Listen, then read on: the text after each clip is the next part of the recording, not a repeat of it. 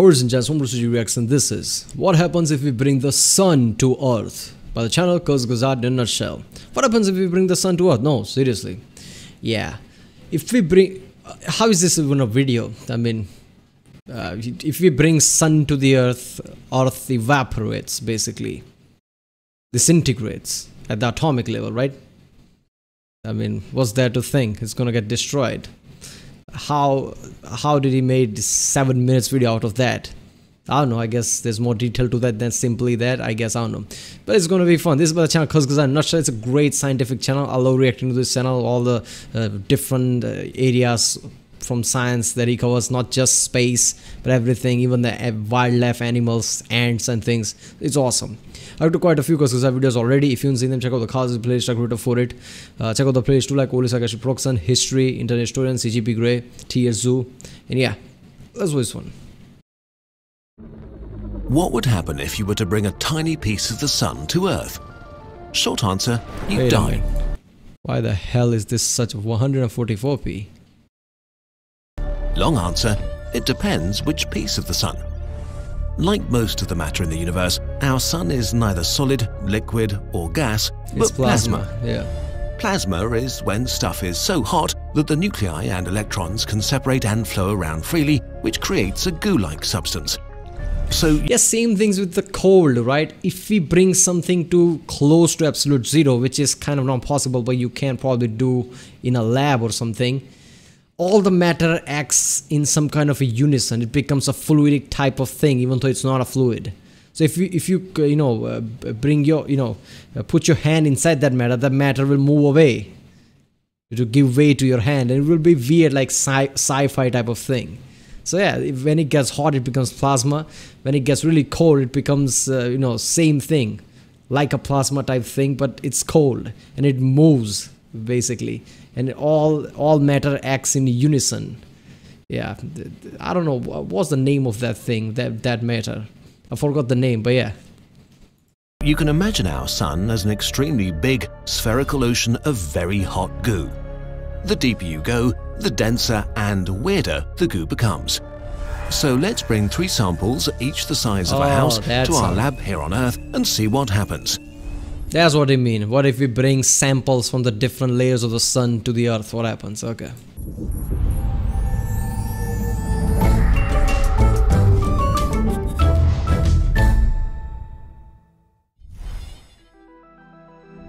First sample, the chromosphere. Oh, yeah. The chromosphere is the atmosphere of the sun, a layer of sparse gas up to 5,000 kilometers deep that's covered in a forest of plasma spikes that can be almost as big as Earth.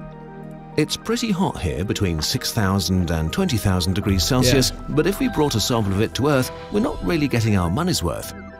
In the area where we take our sample, the chromosphere is over 1 million times less dense than air, so compared to our atmosphere at sea level, it's basically the same as bringing the vacuum of space down to Earth. Let me guess, it's gonna implode in, create a shock wave that's gonna hurt the buildings and everything. The moment our sample arrives, it would immediately be crushed by Earth's atmospheric pressure and implode.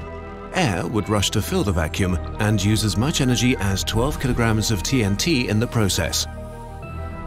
This creates a high-pressure shock wave which shatters glass, ruptures eardrums, and maybe some internal organs. If you're standing too close, it could kill you, so you'd better keep your distance. Let's go deep. So basically, what if you suddenly create a massive vacuum in the atmosphere? I guess it would have the same effect. Second sample, the photosphere. Beneath the chromosphere is the glowing surface of the sun, the photosphere, which produces the light we see. It's covered in a grid of 1 million hotspots called granules, each of them about as big as the United States and over 5,000 degrees Celsius. These granules are the tops of convective columns, churning gas that brings the heat up from the center of the sun to its surface. In these columns, a few hundred kilometers down, we take our second plasma sample. It has about the same pressure as our atmosphere on Earth. Though still much less dense than air, its heat supports it, so it won't implode. Our sphere now carries twice as much energy as 25 kilograms of TNT. So it won't implode because it has same energy, but I guess it's still hot, so it's gonna burn things. Maybe. But this time as heat. For a dazzling instant, this plasma would glow with 1,000,000 times the brightness of the sun seen from Earth, instantly lighting fires throughout our lab. But a few milliseconds later, those fires are all that's left. The plasma has cooled to harmless gas floating up from the flaming ruins. What if we go deeper? Third sample, the radiative zone. Here, the plasma is about 2 million degrees Celsius and so dense and tightly packed that it creates a sort of maze for itself. Yeah, okay, so I'm gonna guess here, this kind of dense plasma with that heavy temperature, if you bring the sample of that to Earth, I guess it's suddenly going to expand and explode with that much heat. I guess it's gonna be like a nuke exploded or something. Maybe. I guess we'll see. Energy in the form of photons tries to escape, but has to wander for hundreds of thousands of years, bouncing endlessly from particle to particle until it eventually finds an exit. Bringing matter from here to our lab is what experts call a very bad idea. As soon as it arrives in our lab, now it's a bad idea. So far it was a fine idea, I guess. The extreme pressure that holds the plasma tightly together is gone, and the material explodes with the power of a thermonuclear weapon. There you Our go. lab, as well as the city around it, will be destroyed in an instant. It makes On the sense. bright side, there won't be any radioactive fallout. With our lab destroyed, we can abandon the illusion that we're trying to do any science today. What if we go much, much deeper? A core. Last sample, the core. Oh shit, core is even more dense, right? And there is a, basically fusion is going on, thermonuclear fusion is going on there. So it's literally a massive hydrogen bomb. And the sample will be way powerful than any bomb that anybody created. So it's gonna be really bad, I guess, right? It would be like creating a literal sun. Because it's like a a thermonuclear reactor, basically throwing on the atmosphere or something. So it would be extremely bright and expand. It would be a literal bomb, apocalyptic scenario probably. I don't know. Depends on the sample, but I'm pretty sure. Here in the central 1% of the star, we find a third of the sun's mass. The matter here is compressed by the weight of the entire star above it. In the center of the core, the temperature is 15 million degrees. Hot enough to make helium by smashing together hydrogen powering the sun by nuclear fusion. In billions of years after the death of the sun, this core will remain as a white dwarf. If we brought a sample of it to Earth, it would cause a lot of inconvenience. The biggest nuclear weapon ever detonated had an energy of 40 megatons of TNT, or a cube the size of the Empire State Building.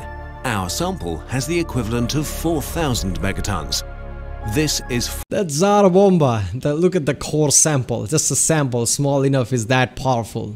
That's a thermonuclear bomb. This is similar to that, but bigger sample. Yeah, this is definitely going to be an apocalyptic scenario. Yeah, damn. Would the Earth survive with that sample? I don't know. I mean, Earth would survive, right? Earth destroying an entire Earth requires a much more bigger sample than that. Yeah, maybe. 4 billion tons of TNT, or a cube 1.3 kilometers high. To give you a sense of scale, this is the cube inside Manhattan. Damn. Once the sphere arrives on Earth, this super dense matter expands instantly and creates an explosion with the force of, well, the sun. If we get the sample in Paris in the morning, the citizens of London would see what looks like a second sunrise, but one that gets brighter and brighter and hotter until London burns to ashes. In a radius of about 300 kilometers around the blast, everything would be burnt. The shockwave would travel around the Earth multiple times. Most buildings in Central Europe would be flattened, eardrums would rupture, and windows break across the continent. The explosion would be apocalyptic, possibly human civilization ending. Damn. If humans did survive, we could count on the dust blown into the atmosphere to create a small ice age. So, if there is one tiny bright side, it would be that the explosion might be an effective way to control human-caused climate change for a few decades. While but this at is what definitely a good cost? thing, all in all, we conclude that we should not try to bring the sun to Earth. Please stay away. We've made a lot of questionable assumptions in this video, but our maths is real. If you're It's no question, it's common sense, even I guessed it. I mean, yeah, it makes sense when you think about it. Sun is basically a thermonuclear reactor in the space, alright? There is no up or down in space, so, when you take a really hot thing which becomes plasma, that is plasma, and put it there, the pressure will create a ball and basically a star. So that is way too hot, right? So hot and pressurized that it's going to create thermonuclear fusion. So if you bring that here on Earth, that's literally a bomb. So yeah, this is the effect it would have, I guess. One thing is surprised me that, you know, radiative zone sample from that wouldn't cause, you know, a radiation thing. How is that possible? Why is that? Why doesn't that cause, you know, radiation effect afterwards? That surprised me, but otherwise it makes sense. So yeah. Remember, people, you know, if you want to support Kurzgesagt in a nutshell, go to the description with the original page link. From there, you know, click shop.kurzgesagt.org and support this channel. This is a great science channel. I love it. You know, this is the, you know, I guess the best animation based science channel that covers lots of different field of science, which I love. Science is the one topic that I really love since I was a kid. So, you know, this, you know, space related, any other topic, even the fictional related, they cover all that. So it's awesome. Alright, people, if you like my reaction, don't forget to like, subscribe, check out the reaction, there's a link in the description, check out the cast playlist, check out the end cards, and I'll see you next time.